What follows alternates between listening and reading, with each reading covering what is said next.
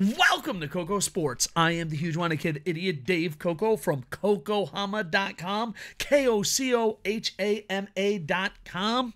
It is a new blog that we cover in Japanese and English about sports and entertainment around the Yokohama and Japan area.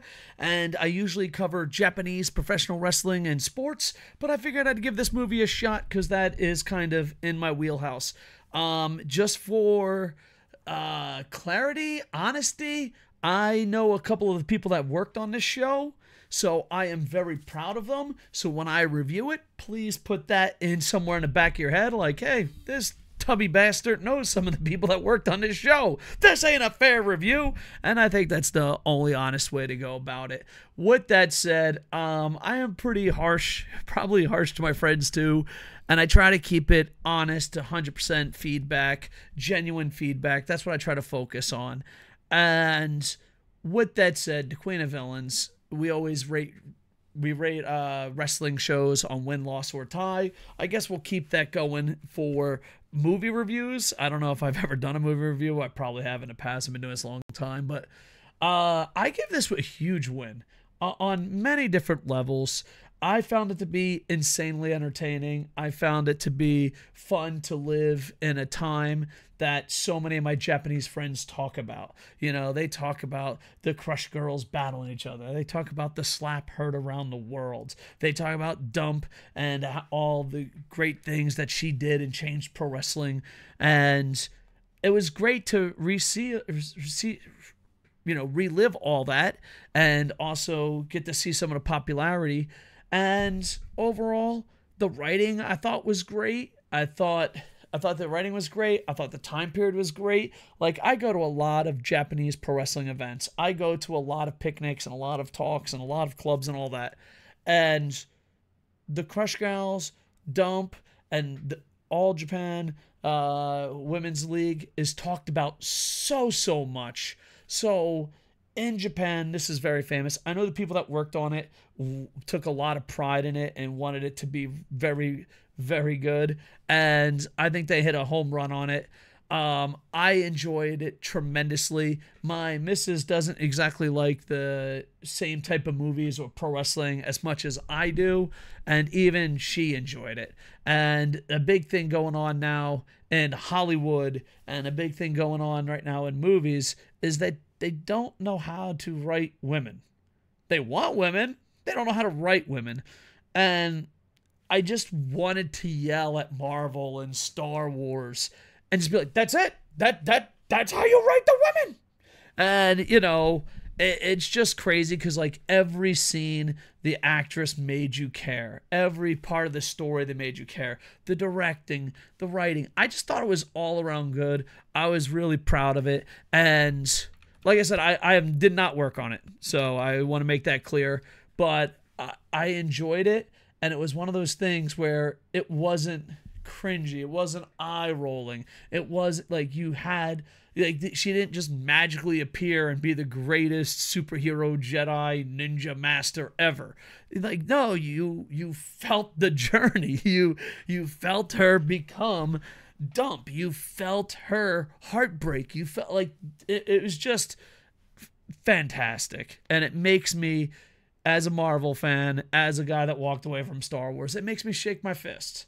Because anytime, no matter where you live, a white guy with a beard goes, I didn't like that movie, they're like, you're a sexism. You're what's wrong with the world. And you're like, no, just learn story structure. Learn character development. Learn. Like, I'm better than you at everything. Yeah, that's great for the Olympics, but even the Olympics tell a story how you got there. It's like, let's just pick a random character so I'm not picking on someone who can be a random character. All right. No, I can't use Spider-Man. Pretty much everyone's been abused by this system. All right, yeah, I'm just looking around my comic books and collections. All right. All right, sure. I'll be Ultraman. Ultraman. All right, here we go. I'm going to be Ultraman. Like, you're not just going to fucking be like, all right, here is a woman and she's the best Ultraman ever. That's the end of the story. Why don't you pay us billions of dollars, you toxic bastards? It's like, no. Tell a fucking story. Get your own fucking IP and respect the IP. And they do this. They do this, and I just enjoyed it. I sometimes, I'm a writer. I don't know how good of a writer I am, but I am a writer. I've worked in anime, manga, and television. I've tried my attempt at being a novelist. I'm still working on it. So I am a writer, but sometimes you see something so good, and you're like, "Ooh, I don't know if I could ever be that good." And then sometimes you see something that's like, "Oh my God, that's fucking horrendous." But with this show, it was so fucking good that, like, it made me mad at the other IPs. It made me mad at, like, the others. Like, I just want to fucking get Kevin Froggy, whatever the fuck his name is, and be like, this.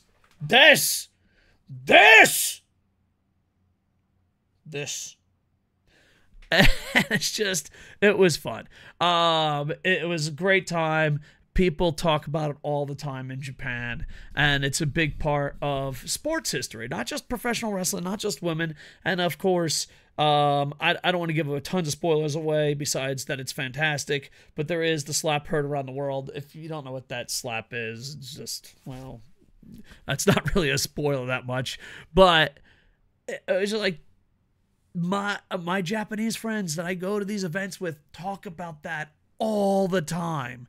So it was great to see it play out in the ring. They tried to make it somewhat as realistic as possible. They did have liberties for entertainment. They did have liberties to protect the business. So it's not 100% a documentary, but it's just a fun ride. It's a fun ride with a female main lead. Most of the characters are female, and it just doesn't fucking suck. And you know what? It fucking is a shock. And another thing that drives me crazy, you see something this fucking great, and it's a lot. I think 5, 6, 7 episodes. It's wild. I think the last episode's 90 minutes, but it doesn't even feel that way because you care about the character so much. It's well written. It's well directed. It's enjoyable. They didn't disrespect the IP, and even though it's based on a real story, but they'll still screw it up. They'll still screw it up. But it was really, really well. And sometimes when you see something so good, it makes you mad about your own writing, but it also makes you mad about other entertainment. And we already talked about how it makes me mad about Marvel and DC. Not DC, I apologize. I don't watch DC that often. But Marvel, Star Wars, it makes me angry because it's like, dude, you can do it. Everything you want is right there. Just do it. So, also on the wrestling side, it made me angry. And I know it sounds weird because I'm not a big fan of House of Torture. It's a New Japan group. That's basically just copying Dump's gimmick. I mean, Geto hasn't had an original idea in... Has he had an original idea? It just made me sad because what she was doing was so groundbreaking. And let me see, when am I going to New Japan next? Where the hell did my schedule go? I don't know. I'm probably going to be going... here it is. I'm probably going on the 14th. It's 2024. This movie was made in the 80s. They're going to do the same dumb shit.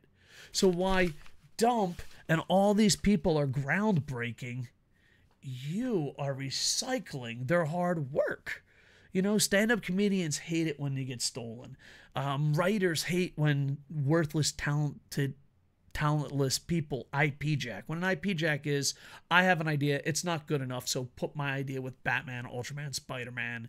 It's like, hey, I have an idea, but it's not good enough to stand on its own, so let's put in an IP. And yeah, it just is a great time for Japanese sports. It's a great woman's story. And it just made me sad for all the wrong reasons. But it was so good. It was emotional. It was good. But Ghetto, Foggy, Star Wars, who is it? I can't think of her name. Cartman with a wig. I can't think of the Star Wars lady's name. This right here. Like, you know, everyone's like, oh, people are so toxic. You're not toxic if the story's good. You're not toxic if the acting is good. If you're not toxic if you respect the IP and the story. It's like, what the fuck? Like, it just drives me nuts that we live in a time where we can make as much creative stuff as we want, and we're not taking those chances, those liberties. So it is a huge success for Netflix. I know it's #1 in Netflix Japan. I was told it was #1 around the world. I'm not sure if that is true, but it is. If you are looking for a good wrestling documentary, and granted, they do take some liberties, it's good. If you're looking for a coming-of-age story, it's good. If you're looking for a sportswoman story, it's good. If you're looking for a story where the woman isn't a perfect little saint and she has a character arc, I don't know. This is why I'm not in movie reviews. Because, like, it blows my mind that the things that we critique are, like, just common sense shit. It's like building a house and be like, do you guys got doors? Nah, we just forgot the doors. Cool. How much does the house cost? $1 billion. So $1 billion, no doors. Yeah. But don't worry, there's no windows either. Of course not. Why would we know? So overall, I would suggest that you watch it. It's great. I give it. Whoops, sorry, I'm beating up my microphone. I give it 2 thumbs up, a win. Bear Friend gives it 2 paws up. Overall, highly suggested. With that said, I do know people that worked on it, so you know I don't want to be phony baloney. Don't want to be fucking phony baloney. But I am happy, and I hope more people check it out. If you saw it, what did you think? Win, loss, or tie? And do you think wrestlers should be more like Dump and more like, I don't know, like original and coming up with their own things? I just feel like in Japan, I don't know how it is in America. I don't watch American wrestling as much as I used to. I just feel like, oh, all right, you're trying to be them. You're trying to be them. All right, it just feels like everyone is playing a part that's already been played. And maybe the same thing in Hollywood with reboots. You're now Spider-Man. Now you're Spider-Man. Now you're Spider-Man. So, I don't know. It's sometimes it's great to see a great show, but it also makes you sad that there isn't more great shows. I know it sounds crazy. But hopefully it's a huge success, and hopefully we'll make, not just me, but human beings in general will make great content. It's like, come on, guys. We can do this. Human beings are natural storytellers. Just tell good stories. Anyway, I enjoyed it a lot. I hope you check it out. Tell me what you thought about it. Win, loss, or tie. What did you think about it? And with that, check out KocoHama.com. KocoHama.com. Japanese, English, sports entertainment. Yokohama, Japan. Check it out. All right. Love you, dudes. And with that, I am over. Hey, boom, boom, boom. Woohoo!